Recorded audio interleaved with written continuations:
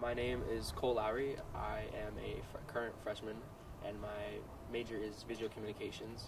I live in Summerville, South Carolina. I went to Summerville High School and worked on the broadcast program Wave TV. My first year, I didn't really have a specific role because honestly, I kind of sucked. It was really bad, and we used to laugh about it a lot because I remember after winter break when I came back, I actually started getting better at things. So first year, I didn't really have a role. It was just a lot of learning. And then the second year, I served as a producer. The third year, I was not in the class as much because of the way the classes were set up. So I wasn't a producer, but I did try my best to help lead the level ones and teach them as much as I could, just because and help them out because they're replacing you, so it's kind of important.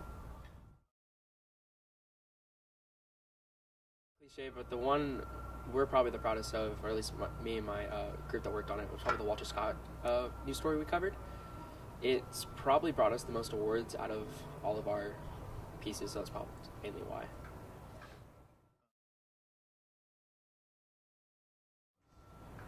It taught us a lot, and that sounds probably a little cliche, but the class is really nice, and the getting experience with the top competitions on having to throw together a piece so quickly, and just overall getting to hear from different experts and what they do, and hear other publications and how they fix different problems they have.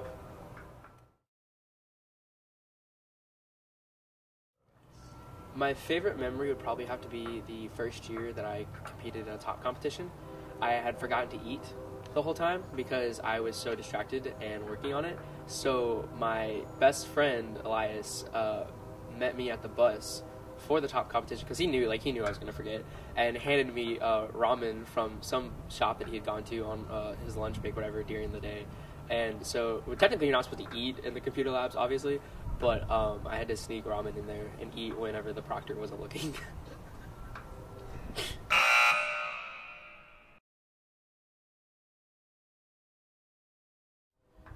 It was kind of eye-opening. I know our teacher always told us, you need to be good at one thing, but also know everything else, basically, and have, a general touch on everything. And it really opened my eyes to all the different types of journalism. And, you have this kind of broad look on what there is, but you really don't know until you've experienced what all you don't have in your portfolio. So it kind of made me, get the idea of, hey, I need to broaden and expand my, talent or...